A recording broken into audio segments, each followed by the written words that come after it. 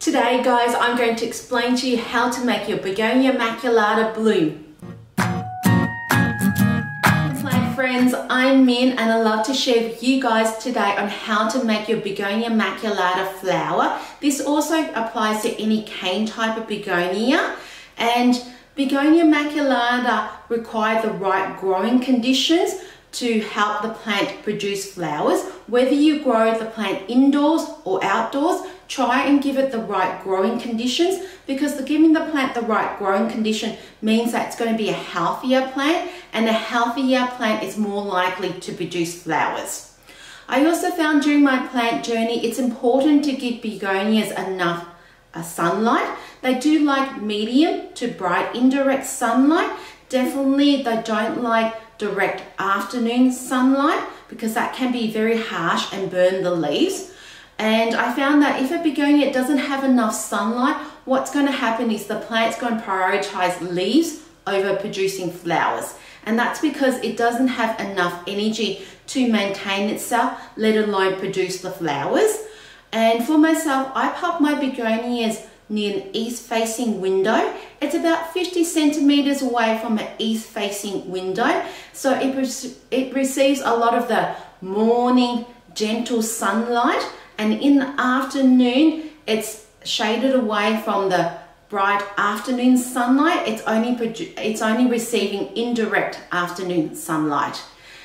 And also I find that with watering, try not to get the leaves wet, because begonias don't like wet leaves, and that can attract a lot of bacteria or fungus when the leaves are wet. And if there is fungus like mildew, try and treat it immediately, because not only that can damage the leaves, that can actually kill the plant.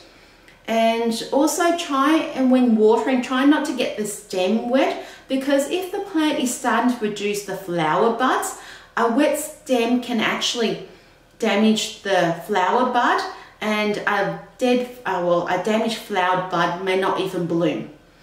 I also found it's important to fertilize your begonia, and for myself I use an all-purpose liquid fertilizer at a quarter strength, or I use worm casting. These days I use worm casting more than a liquid fertilizer, and that's because I found that worm casting is a lot more gentle fertilizer, and that helps the roots helps to prevent the roots becoming damaged from over fertilizing. So it helps the roots from preventing it becoming burnt.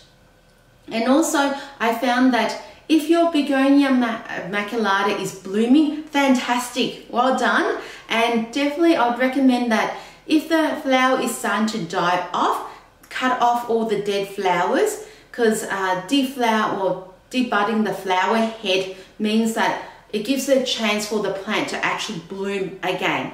So any dead flowers, cut those off and you'll be surprised it can bloom again. And that's all the care tip. Oh, the final care tip I have is that when you're if you find any pests on your plants, especially if you're growing your begonias outdoors and you're finding any caterpillars, definitely try and treat it immediately, because a caterpillar can damage like a begonia just like this very quickly. So try and get rid of the pests as quickly as you can. I hope you enjoyed this video. If you wanted to know more care tips on how to take care of Begonia Maculata and grow a nice and lush begonia, I'll pop in the description down the bottom a link on another video you may enjoy watching. Thank you guys for watching the video, and if you haven't done it before, please hit the likes button and the notification bell and subscribe to the channel. That way I can share with you guys more tips on how to take care of your plants. And thank you so much for watching, and enjoy the rest of the week. I'll catch you next time. Bye.